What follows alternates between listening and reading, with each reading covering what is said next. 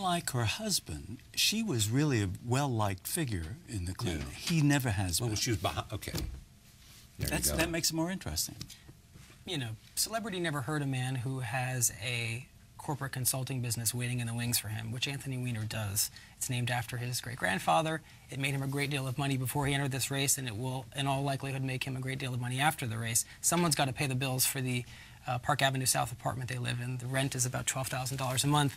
It seems very likely that after this race is over, he can go back to that life.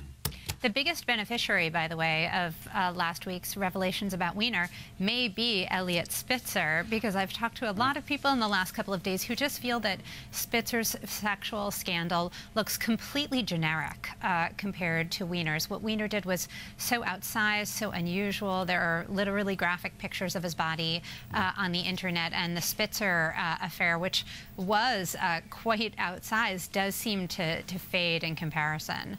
Jody suggests